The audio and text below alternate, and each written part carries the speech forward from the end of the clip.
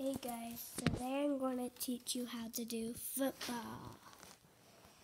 So first up, in flag football, when you have the ball and when you hide the ball, you give it to the running backer, and if the running back flag it off, you don't win. If the running back gets touched, runs to the field, the last line at the with the ball, they score a touchdown for their team. So that's some, and that's if you're on a different team and you're on with the ball and you're on defense. Like if you're on defense, that's really good and fun.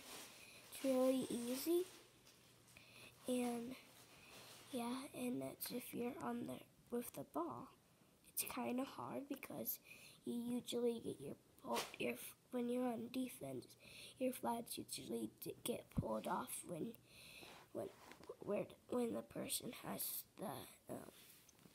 the football, and so there's a lot of things about football. You always should listen to your coach, follow the rules, and share. Yeah, that's all the rules. So now I'm going to show you. I'm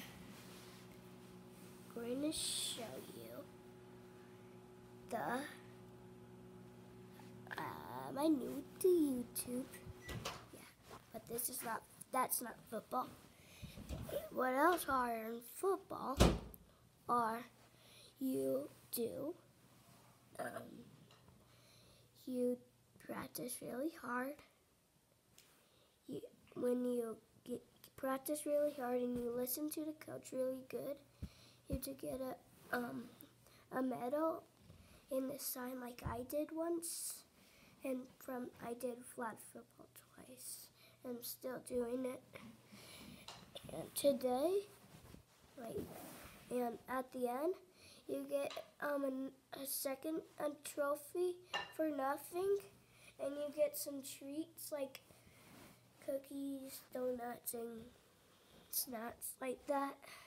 That at the end of the game at football, like when it's still going, when the whole flag football's not over, when the game's over, you get like treats, and it's so yummy.